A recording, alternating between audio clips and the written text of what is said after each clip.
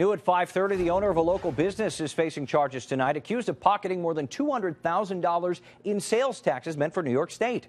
State Department of Taxation and Finance announced Gerald Phibbs is facing charges in connection with Pinnacle Power Sports on Albany Shaker Road.